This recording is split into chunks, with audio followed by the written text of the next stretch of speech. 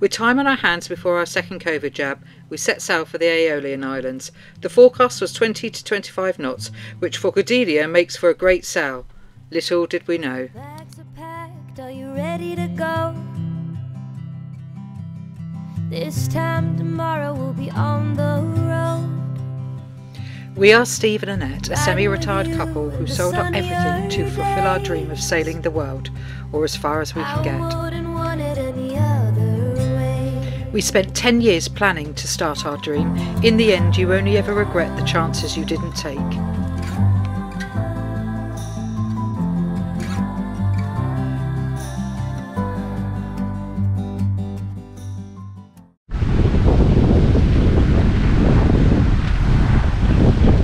So this is us approaching the Messina Straits on the 22nd of May.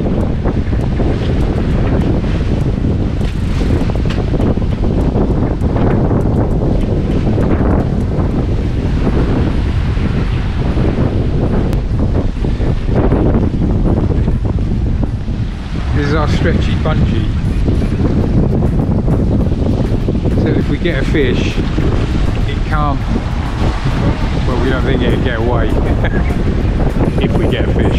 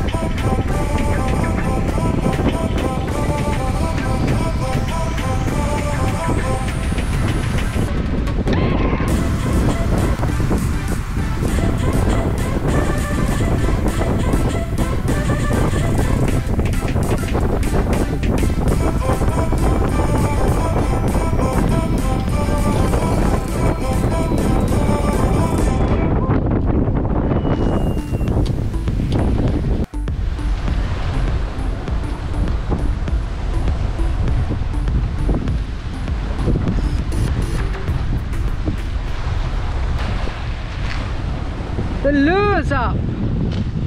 Sorry? The lure is up. You might have a fish on. Oh my god. Must have something on it. There's a bird there. Oh what? With a GoPro. I'm never going to get this in. Well, did you let me do it then?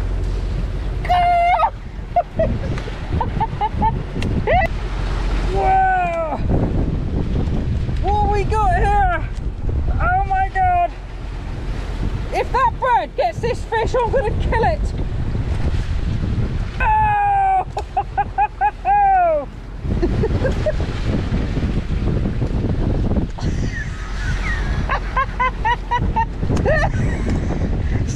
This is how you're meant to get stuff, Stu. Oh my god! Huge puppy. Right, Steve, I want to pull it in! Okay, you still got it. Yeah. I was reluctant to have Steve help me because he refuses to have anything to do with fish until it's on his plate. He won't touch it, kill it, gut it, descale it, fillet it, he just eats it. So this is my catch, not his. There's a lot of noise there. Come on, I'm supposed to be navigating.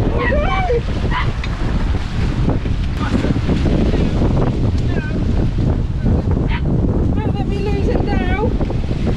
Well, do you want a hand or not? No, I'm gonna get it. I am gonna get it. I am gonna get it. I'm gonna get it. Steve, I can't lift it. I can't lift it, Steve. I've got no slack. Give me slack.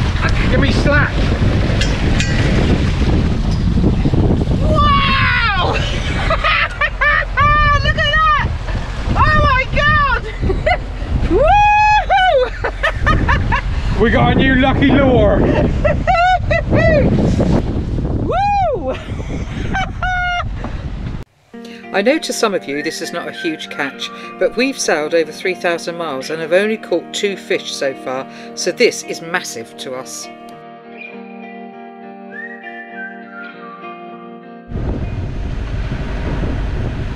We're just going through the Messina Straits, or come up the Messina Straits. This is the narrowest bit.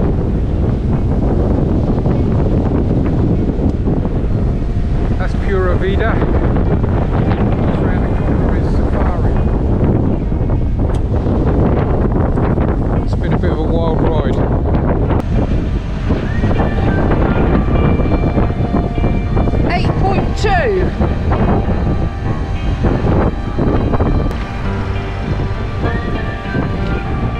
They've turned round.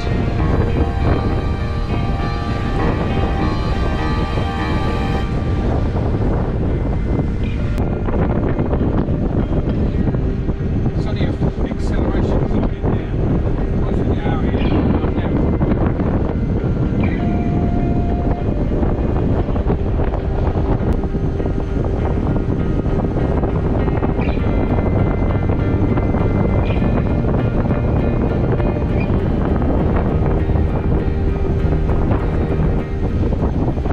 It doesn't look like it, but we were now sustaining long gusts of 50 knots. Our friends behind us on Pura Vida had decided to put their mainsail down just before they came through the Messina Strait, and Safari in front of us had lost their code 0 over the side but had managed to lift it back on board. When it was finally over 4 hours later, we had all decided to take refuge in Milazzo. I'm only doing this because it's not funny, I know. But we've gone from being in shorts and t-shirts and laughing our heads off catching a tuna off the back of the boat To now blowing a gale. yeah, life jackets on, wet weather gear on.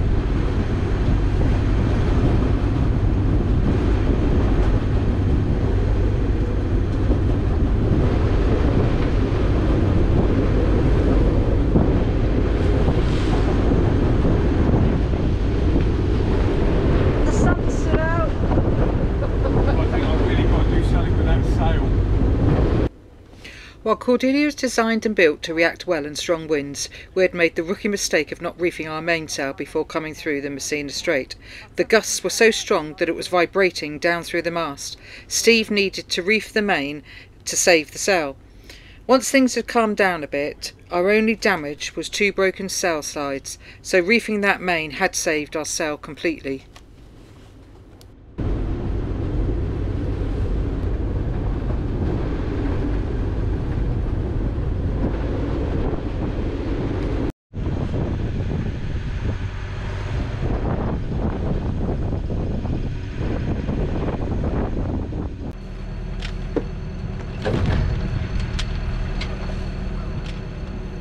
With the weather very much more settled, motoring into Milazzo, Steve set about trying to release the mizzen halyard. This was something that he hadn't put away properly, or tied off properly. It had wrapped itself around our radar 25 foot up the mizzen mast. So we're still trying to sort out the mizzen mast shackle. I think that's going to be too heavy.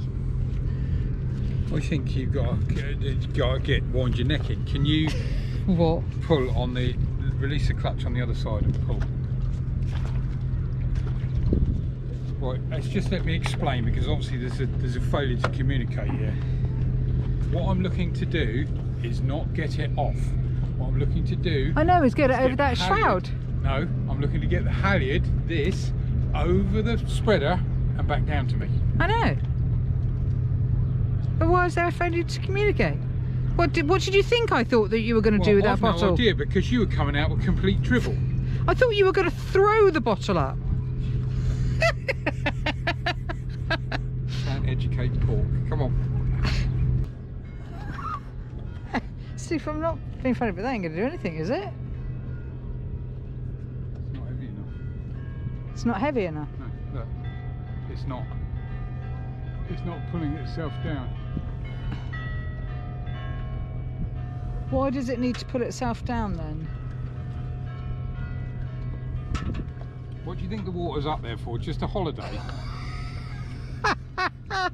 Stop it, I've got a big bottle of water obviously. So put it back down again, I'll go and get the big bottle of water. This is take 4. The fourth idea.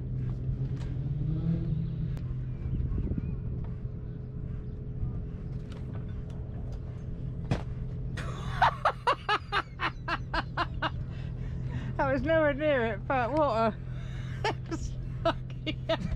Because it's going to hit and explode, isn't it? No. Well, it didn't then, because it hit the beanbag.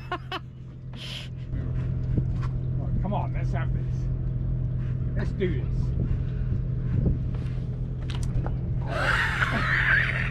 If it goes in the water, what? Fucking. Would you like me to throw it? It's too heavy. Yeah. Would I like you, the gold medal award-winning thrower? I was at Oakfield. Oh, at Oakfield. Here we go. Here we go. At Oakfield, I won an award. That's because they gave everybody an award. No, they never used to in those days. They were proper sports days in those days. No. Yes, they were. You would not have won. I need to go. I need to have a go. Don't untie it. I need to have a go. Somehow, and I really don't know how, Annette managed to throw that ball and get it over that spreader. She's always told me that she was a champion thrower at Oakfield School. This is when she was 6 and she won an award, and I've always said it was a bit of BS, and it's become like a kind of urban myth in our family that she was a champion thrower. But I was at the front of the boat with my head in my hands trying to think of the next big plan, and somehow she managed to fluke it and get it exactly where we needed it to be. So now we're gonna try and get the halyard unwrapped from around the front of the radar reflector.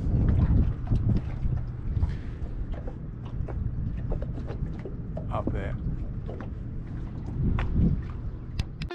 Just leaving Milazzo. We spent the night here last night because we were supposed to be going to Vulcana, but on the way round and up through the Messina Straits we hit some freaky bad weather, unexpected. 50 knot winds, full sail up, full mainsail up. Absolute nightmare it was. We had about 7 hours of it.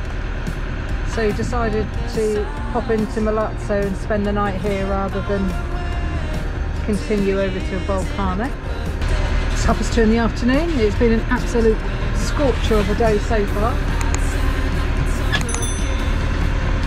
And I sorted out the mizzen halyard.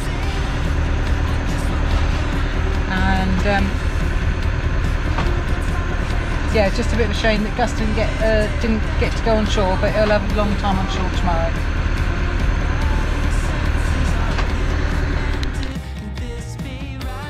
We learned a lot on this trip, being the first bad weather sail that we had with Gus. We hadn't prepared properly, with portholes and hatches open, and nowhere safely to put Gus so he wasn't too anxious. Watch out for our next episode where we take you with us to the Aeolian Islands, and what a treat that is. Thanks for watching. Please subscribe, comment and like. We love to hear from you. Ciao for now.